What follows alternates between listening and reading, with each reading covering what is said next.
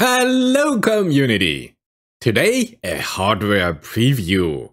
Yes, we are talking about hardware AI Accelerator that will be coming.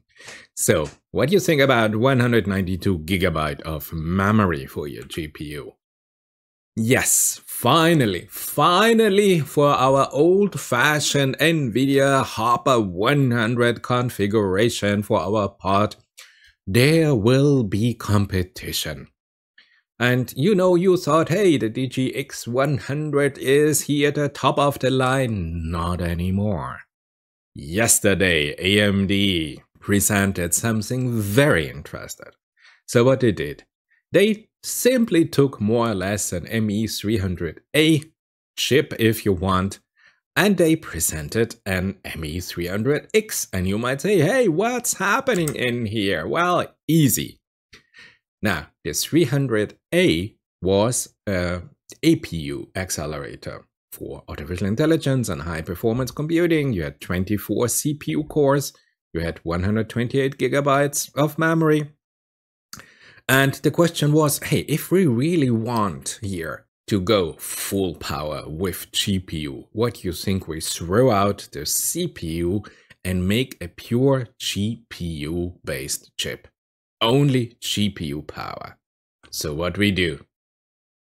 We make it simpler, we make it easier actually, and we call it a 300X. So this will be the new generative AI accelerator chip. And it has more memory than NVIDIA Hopper. And Hopper should be replaced about end of 2024. So this will be a chip that will be really interesting and will have a market time of 1 year ahead of NVIDIA. We have no idea about the benchmarks. We have no idea what it will cost. It just has been introduced yesterday by AMD. But you know what's nice? We have now, according to AnandTech, a 12 chiplet design. So we have pure GPU power. 8 GPU chiplets and just another 4 I/O memory chiplets. So this is purely focused on data center AI accelerator. And you think, okay, so can we scale it up? Yes, of course.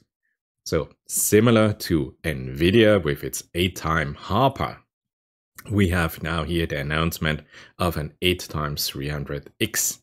And if you look at the memory and you think about what? NVIDIA had just 640. Now we have 1.5 terabyte memory on here, the Instinct platform. There's even something more interesting for me.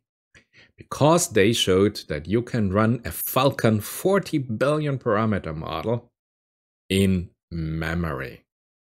In memory on a single 300X GPU chiplet, chip, whatever you want to call it, 192 gigabyte of memory. This is interesting. Suddenly AMD is discovering here the AI accelerator market. Currently, measly, I don't know, $30–40 billion market, but it is expected that this market will skyrocket to $150 billion in just some years. So AMD is positioning itself with some new, very interesting GPU chips. And you know what? I am glad that there's finally competition to NVIDIA data center GPUs.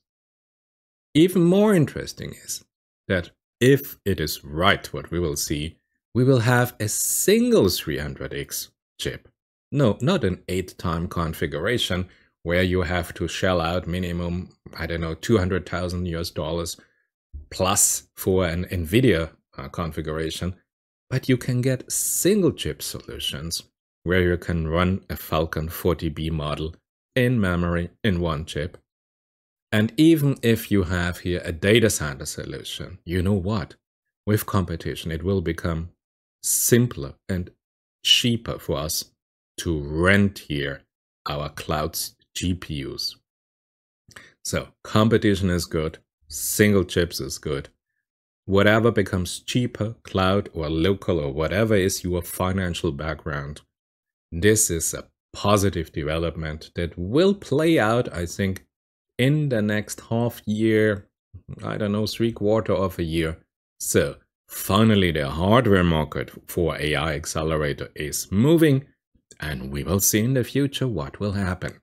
Yeah, and a last remark from my side. Do not compare this chip to an Apple M2 Ultra. I hope you know why. See you in my next video.